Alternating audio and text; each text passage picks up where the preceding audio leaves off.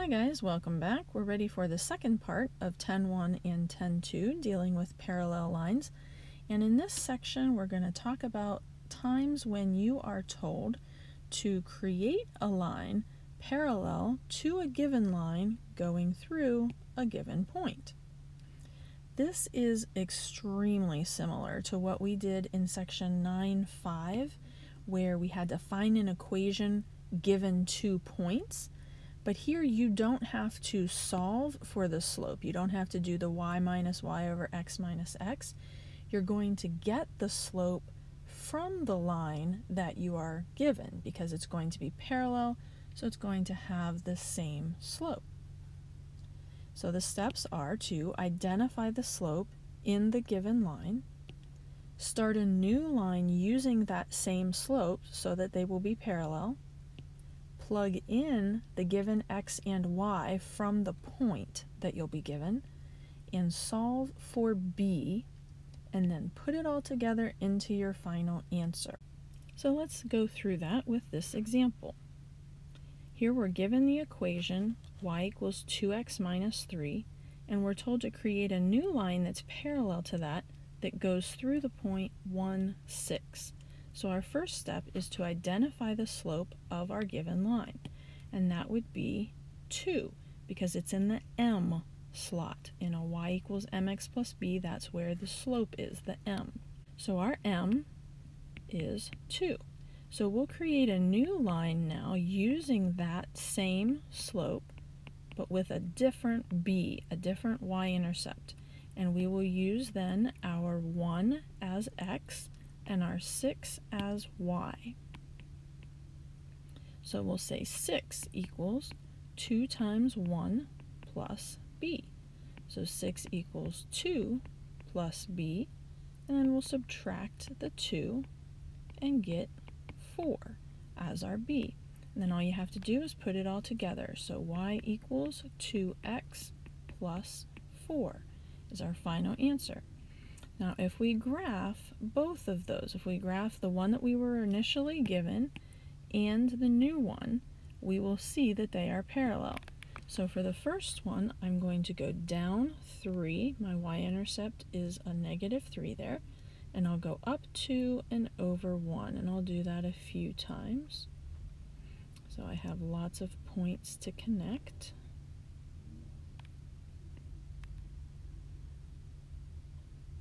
Then I'll use a different color for this one. And this one has a y-intercept of positive 4, so we're going to be right here. And then up 2 over 1, and I can't do that again, so I'll go down 2 and to the left 1 to get a third one. All right, and then you can see that those two lines are parallel.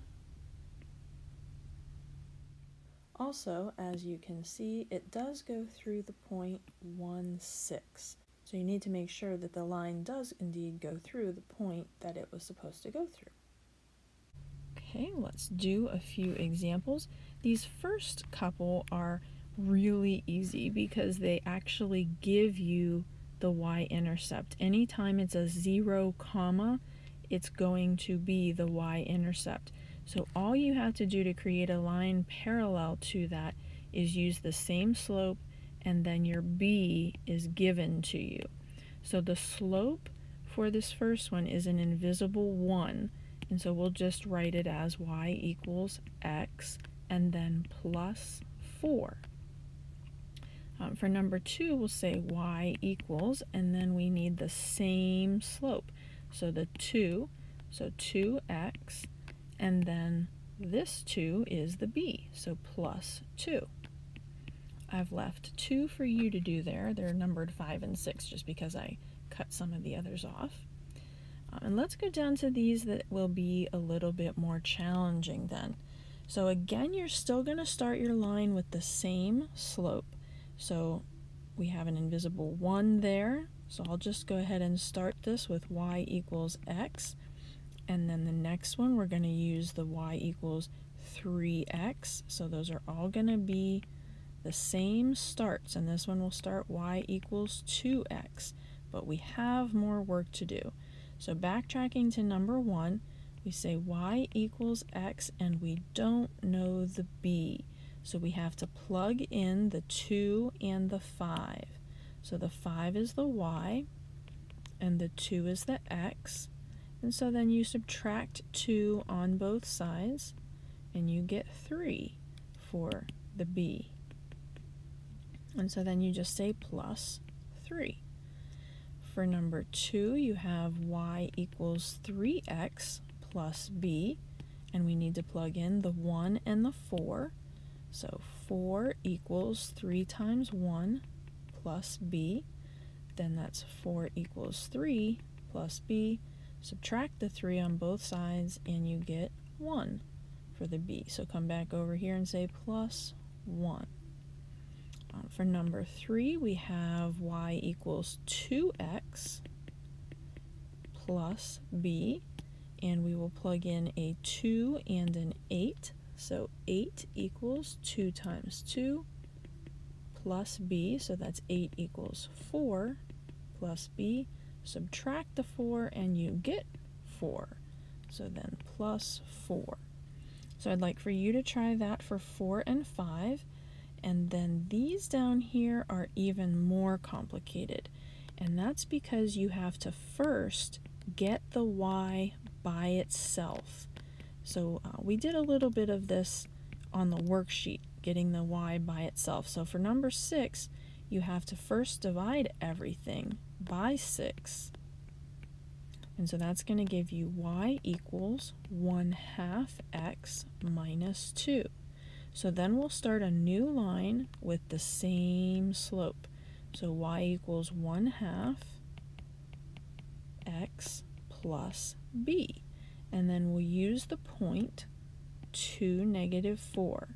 So that's going to be a -4 for the y, 1/2 times 2, and then plus b.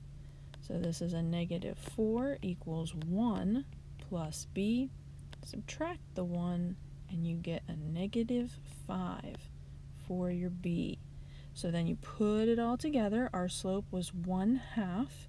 Right up here we got the 1/2. So we have y equals 1/2 x minus 5. We'll do one more of those together.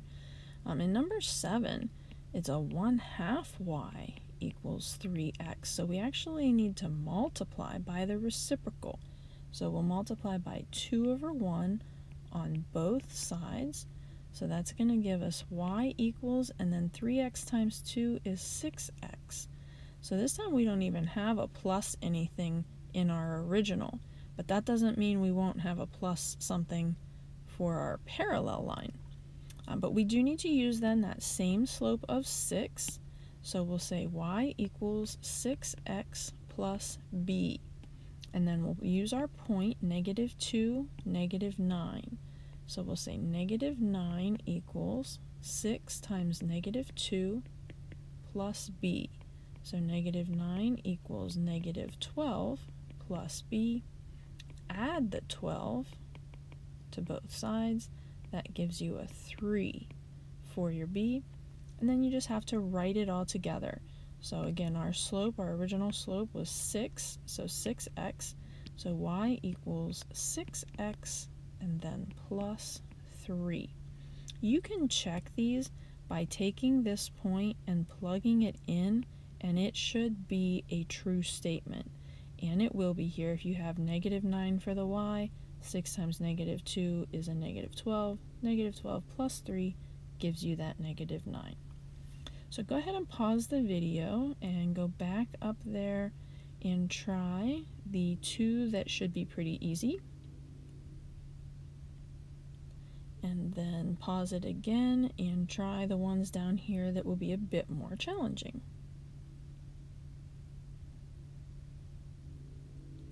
Hopefully these are the answers that you got. And I did show my work for the last few there so that you can check your work if you need to. That's all for this video. Until next time, have a great day.